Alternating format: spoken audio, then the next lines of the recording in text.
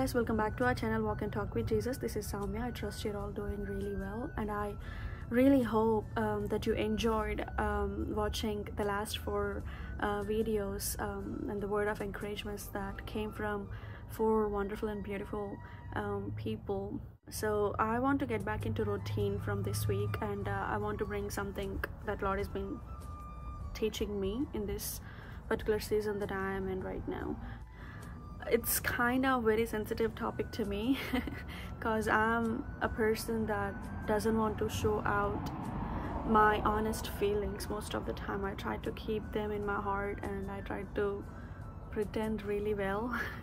So recently you've seen that I was not active on the YouTube as well.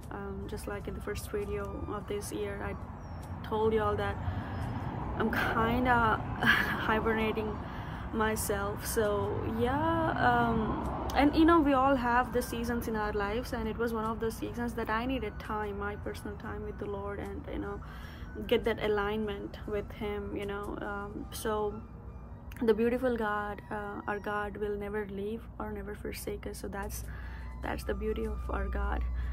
So one of those things that He spoke to me in that journey while I was like, you know, trying to know Him more was this topic that I'm going to bring it before you guys right now. I hope this will encourage you. So let me ask you a question before we go into the video. Do you feel vulnerable anytime in your life, or did you ever feel vulnerable, or did you feel that you are lost or not worthy or not able to achieve anything, or you know, all these questions, the mind games that usually Satan try to play with us. And sometimes we can't even blame Satan because we do that to ourselves too. You know, the self-pity, insecurity, all these things, and let's try to be honest with us right now, you know, because the word that Lord spoke to me was be honest. So what He revealed to me was I was not being honest to myself also. I was pretending even before me. We get caught up in life so very much that we try to pretend before the world, before the family members, before friends, before church, that everything is fine, that you're leading a very good life, and you try to cover up all those hidden hurts or pains or doubts, anything that you're dealing with at that moment. And I guess we get too busy in doing that, and without our knowledge we even try to pretend before ourselves, you know, like we even try to tell ourselves that it's okay. And sometimes, yeah, like I've heard a saying in America that Sakira Barkap, or and sometimes it is true that we have to take the life in a way, you know, that it is a learning phase and all this stuff, but you should be honest to yourself. So that's what Lord spoke to me from the scriptures. I was going through the study, and then actually I was not even studying the scripture, but Lord has brought it to my mind a few months before, and I want to share that with you guys.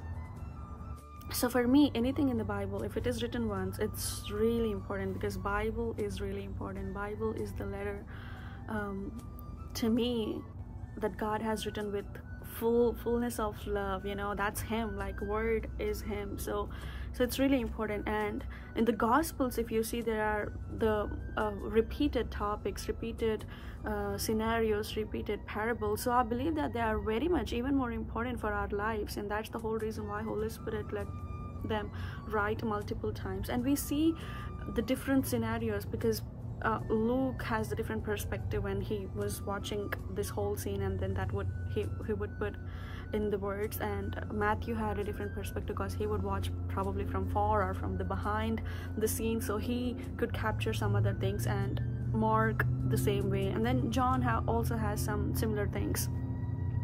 But honestly, I usually like to read the writings of Luke, because I really feel like his writings are more detailed.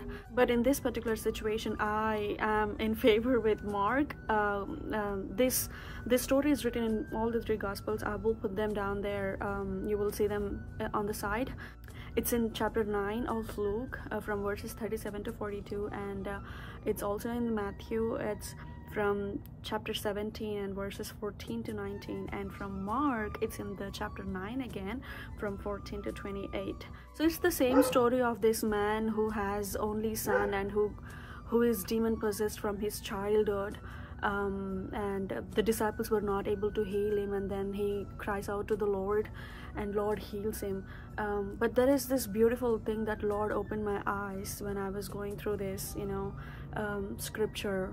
In Mark, it's written that the boy was also mute. I don't think it's mentioned in Matthew or Luke. There are so many points actually we can go back and do the study on and learn so many things in here. We see when this boy who's possessed with the demon, when he saw Jesus, the demon started doing his stuff. So that's one topic, the whole big topic that we can meditate on, but for some other time. But the most important thing here was Jesus says, do you believe? And if you do, everything is possible. And then this man was let's be honest, let's talk it out. If this man didn't believe, would he be able to bring this son to Jesus or his disciples and hope? And he says that I was hoping that your disciples could deliver him. So there was little faith in him, and the word says that little faith is enough, right? Little faith as the mustard seed is enough for you to move the whole big mountain. I believe that this man had complete faith, or according to me, complete faith in the Lord, that his little boy, his only son, in Luke 9th chapter it is written that his only son will be healed through the Christ. And then here Jesus asks, if you believe, that your son will be healed. And he goes that I do have faith, but would you please help me with my unbelief? That means if I put myself in his shoes, I think that unbelief comes from fear, because no matter what we ask the Lord, to do miracles in our lives, when these things seem completely impossible, or these are the greatest things, and everybody starts telling us that it's not going to happen, or all the circumstances will push you believe that it's impossible for this thing to happen, or anything like that. The fear comes, the fear surrounds our hearts, and there is a little bit of unbelief somewhere in the back end of our heart. There is a little bit of room for unbelief. I believe that's what this man is going through, and it was and he didn't put that to himself. He didn't hide it, he didn't pretend it, he didn't say that I have faith, I'm good. He was completely vulnerable. He was honest. He was like, Lord, help me with my unbelief. And today, that's what God is talking to you, which God has spoken to me. I was in a phase that I was pretending about myself to me. I was pretending before the Lord, and one time he called me out and he's like, Soumya, who are you trying to pretend before? Who are you pretending before? Is there anything that you could hide from me? Because I kept probably saying the Lord that, I'm fine, Lord, we are good, our relationship is good. But, in Isaiah, the first chapter, by the end of the chapter, he says, come down, let's settle this matter. Just sit down with me. And he calls you and me more often like that when we have a bad day, or when we don't have that alignment with the Lord, or, when not everything is going as planned, anything that is disturbing us. He's like, come down, sit with me, let's settle this matter. So that day he was like, what is it? And then he was like, be honest with me. I just opened up and I said that, Lord, I am having problem to have faith. I'm having trust issues, nothing is happening. So maybe I don't know where I'm going wrong. All these questions, like, you know, why is that not working out? Why is this not working out? Why am I not able to move forward? Why am I not able to find the solution? Why am I not able to be happy? So many questions, and all these questions is leading me to the unbelief. With the unbelief, and I'm losing my hope. So and then he goes, then why don't you ask me to give you more faith? That's when he pointed this scripture, just like this man asked, Lord, help my unbelief, give me some more faith. And guess what? From all the gifts of the Spirit, the first one is the faith. He said believing in him is one of the gifts that God gives us, and he's like, it's a gift freely given to you, and when you don't have enough, why don't you ask me? I am here to help you. So I just want to encourage you guys, if you're going through some kind of phase in your life, a season that is not so good, that you're probably not enjoying so much, or you might be losing hope or having trouble to have faith in the Lord or in you, or the things to come together and work together, and that could be anything. God is asking you to be honest, be vulnerable. And you don't have to be honest to the next person, or like, you know, to anybody else. If you're not comfortable, it's okay, but be honest with the Lord, because you can't hide anything before him, just like he said. And instead, rather, if we would be honest and if we would ask for help, I'm sure that he would love to help you. He would love to pull you out.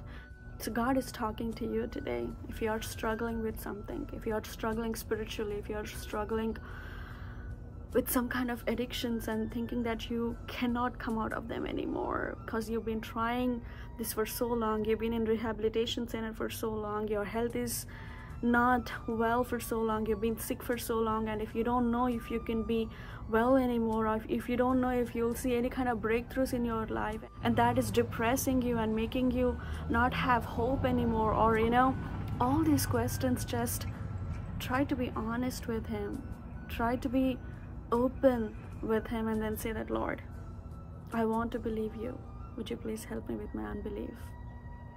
And just like God helped him, and just like God healed this little boy, I'm sure that God is going to heal you and me from whatever we are suffering with.